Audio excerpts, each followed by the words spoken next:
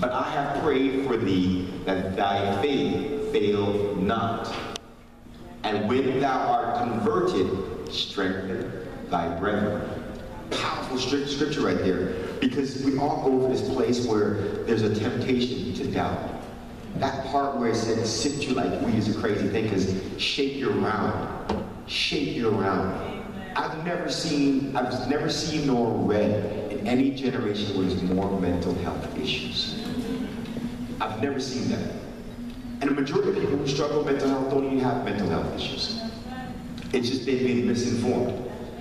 They saw something that was greater than what existed, couldn't process it, and didn't have anybody to bridge it into reality. Then began to be bombarded by information, conditions that aren't conducive to begin to evolve. And they've been diagnosed with something that's not appropriate for what's going on in their life. It's a powerful thing, because if we can begin to understand that there's things that are happening in the spirit, means you can't see it, and there's things that are happening in the natural. And a lot of times we speak too quick to a situation and leave with misinformed understanding. Because somebody's saying something to you and it's not appropriate, so it doesn't properly relate. So if I say that you're not going to be anything because you're only a young person, you can't do anything, you're not effective, I'm not speaking correctly. I'm not speaking correctly. And it's so important for you to realize that if somebody says something and it doesn't, so we used a word before you can't resonate. And resonate means that it doesn't really connect with what's going on inside of you. Resonate really means that it doesn't speak to the spirit that's really inside of you. It doesn't wake up anything inside of you. It doesn't challenge you to become bigger, better, more effective than you have been. Leave it alone. Leave it alone. Because that person is speaking from their condition, not about your situation. And a lot of times we walk away. It's amazing, I find that so often in this world, we tend to speak and accept things that aren't true about us. But it's because it's familiar. Familiar means that you're always hearing it. So you now buy into it and say, oh, it must be just like what I've heard or I've seen before. But it's not true. If you can begin to open yourself up and adapt the Word of God in a way that is so practical, you can change the person who's speaking about you, because they're speaking sometimes from fear.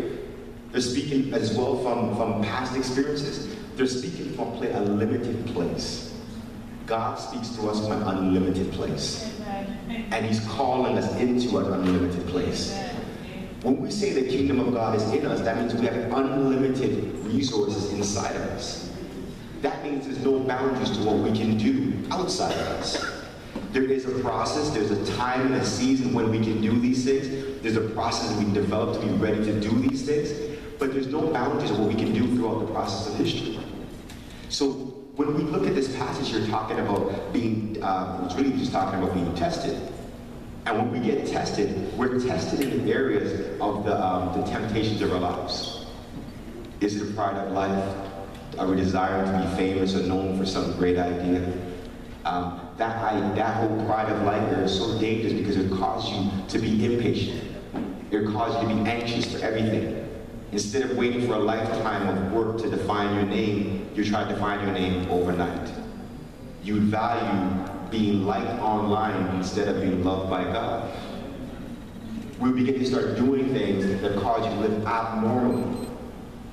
You see, the powerful thing about going beyond the pride of life is because you start to discover the keys of life.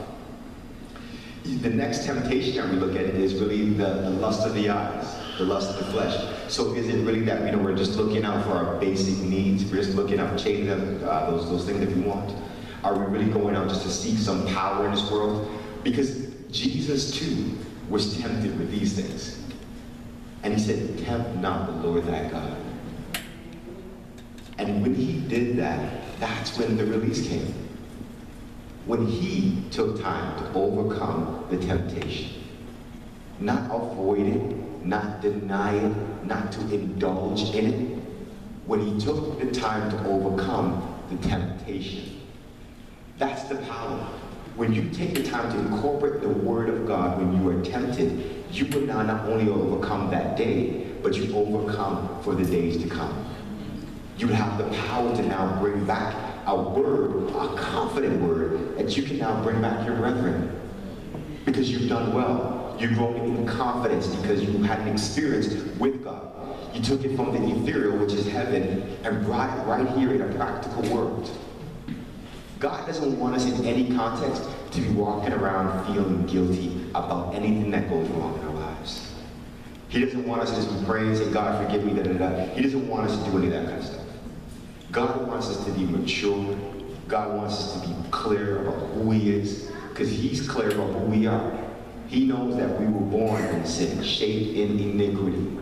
So He knows things are going to go wrong, but He doesn't want us to live in a place where things are wrong. So with all that, it's a place of just letting go. You're releasing this place of guilt. You're releasing those things that we hid behind.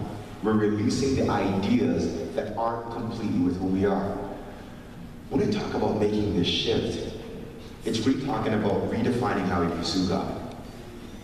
It's really talking about, can we pursue God in everything that we do? Because God gave all of who He is, all of who He has, and He put it inside of us so we can create a greater world.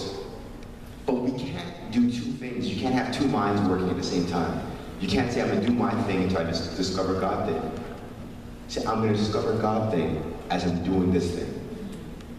Because as you begin to do that, as you're walking further with God, He's opening up your spirit. But if you're not seeking God in all that you're doing, there's nothing for Him to talk to you about. Because you're busy doing your own thing. And as we're seeking to do what God's calling us to do, we begin to start engaging in this powerful fight. And what the fight is, the fighting the good fight of faith that we can lay hold of eternal life. Eternal life is really the quality of life that God's called for us. Eternal life is really life the way God's intended for us. It's the promise of so much more. It's the promise of this great experience. And in order to make the shift, we have to begin to start thinking in line with what God is saying. Say, I will hear what the Word is saying. I will pursue what God is calling me to. I will become what God made me to be. I am God in the flesh. I ask you to do that because God is really trying to talk to us about going beyond what we have done. And when we begin to fight that good fight of faith, we begin to start seeing how we change this world around us. The world needs more little gods, more little kings, more little leaders functioning in this world. We need examples. We need this generation to wake up and burn a blazing fire. We need this generation to really engage in this fight of faith, to really begin to see the kingdom of God alive in the lives of men. It's so necessary. I think it's a shame that we don't teach about the kingdom of God in church context, because it's a life message.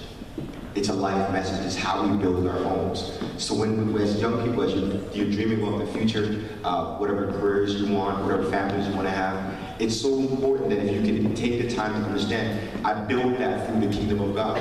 I build that with the kingdom of God. Because those are the answers in how you begin to build effective relationships. Those are the paths and how you go about to begin making decisions that God is making for us. It's really a critical journey. If we just go forward one please. It's one of those things that if we can arise above the challenges that we've had. I was looking at a story that had happened in the States the other day. There was a young lady who was taking a stand for God, but she was opposing her stand for God and people. She took a very flat-footed stand and said she does not want to marry gay people. And it goes outside of what God has been teaching about marriage. So it was a good stand she took. The way she took the stand, the time she took the stand, was the issue.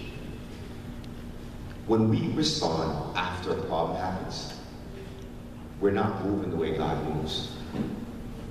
The way God moves is that He sees the end from the beginning. So He says, if ideas are stirring around in the air about relationships and how they can function, it's only a matter of time before they're going to want to make sure that this is a part of the way of life. because it's only so long that people play. So we play when we're in the childish areas.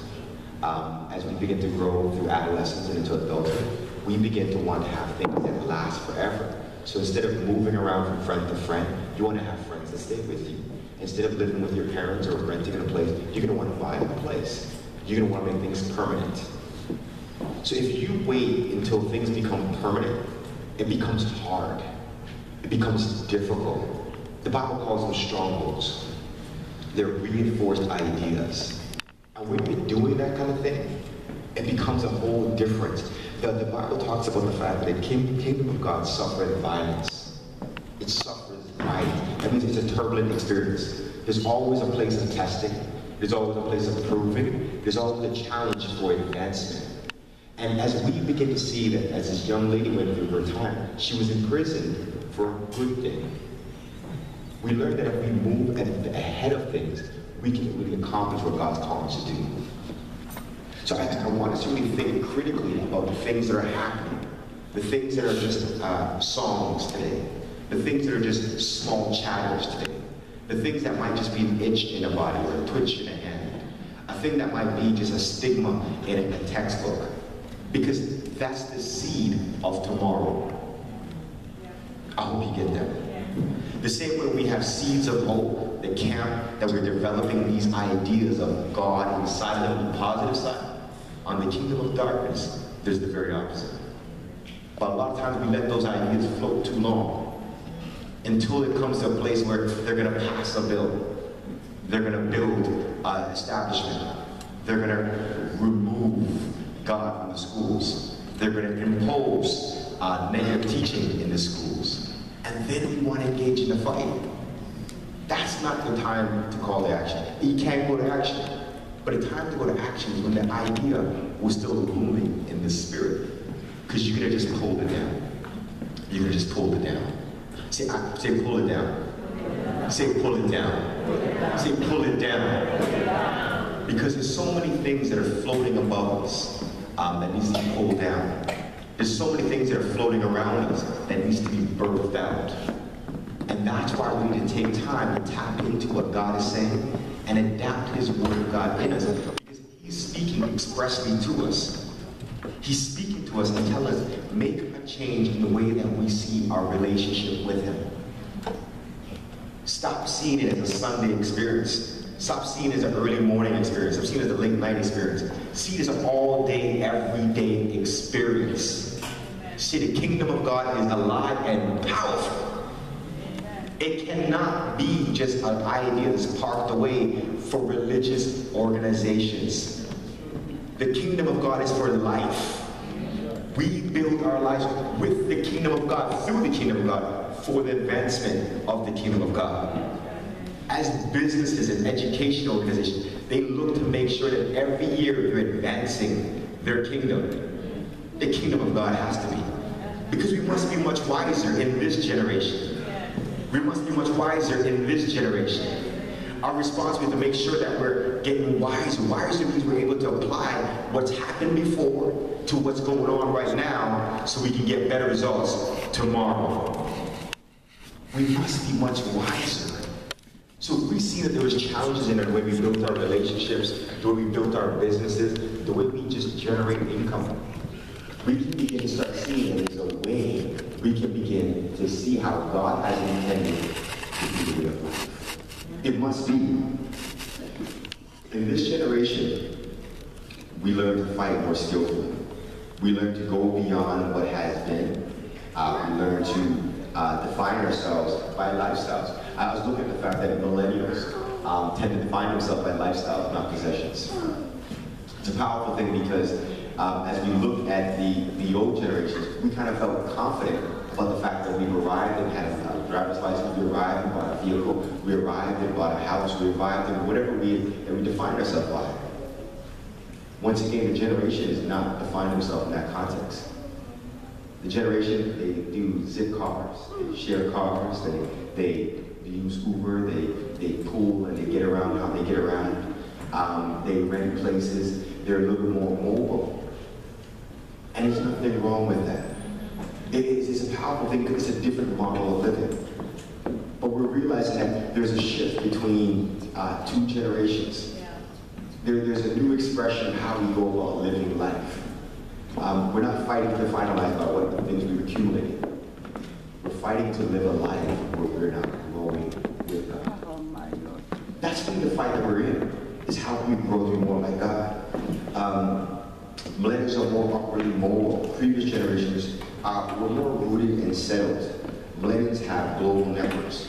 Previous generations had closer knit networks.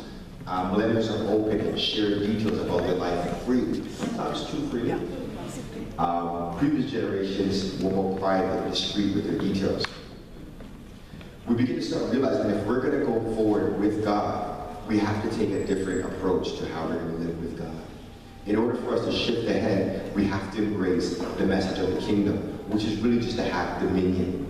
We have to begin to grow in God's governance, begin to release more of his influence of his kingship over the territories of our hearts, minds, and affairs of every area of our lives.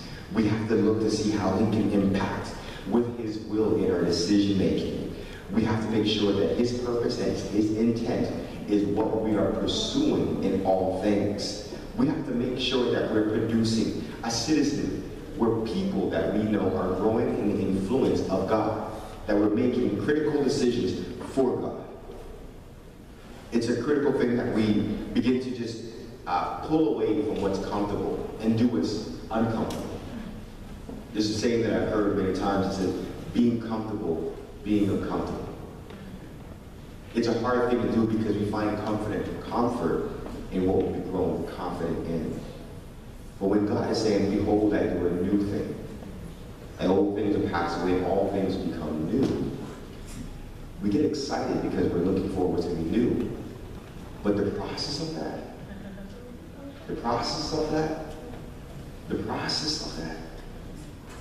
that can be difficult. That can be painful. That can separate you from some things that you built your life on beforehand.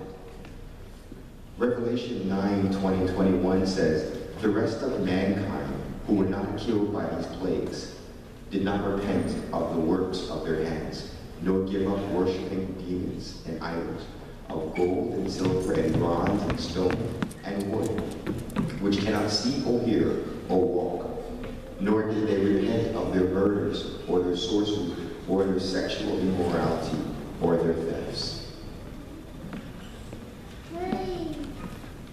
God really wants us to get a place where we're comfortable repenting.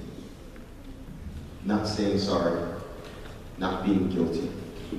A lot of times we say sorry, and we're still living the same way we lived beforehand.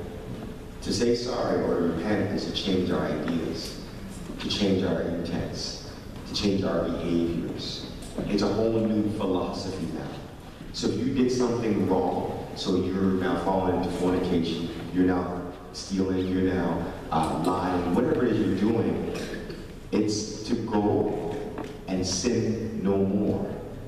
What that means is that as you repent, you change the way you're thinking about that situation so you can live a better life. Repent means that we're going to create change internally, so externally, the way we behave, the way we speak, there's a change in outcome. As we go through life, there's so much ups and downs. And those are good, because it forces us to experience the fact that we're going to develop through ups and downs.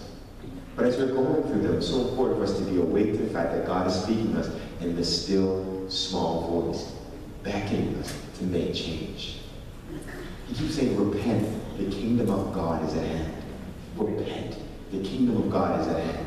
Repent, the kingdom of God is at hand. He says, change the way we think about him. Change the way we think about ourselves. Change the way we think about life. Change the way we think about love. Change the way we think about our relationships. Change the way we think about work. The kingdom of God must be involved and influence everything we're going to do. And for us to do that, we need to change the way that we think. Say change. Change. The way you think. Nudge the person next to you and say change. The way you think. So did you hear that? Say, did you hear that? God wants you to to change the way you think. He wants you to think like he thinks.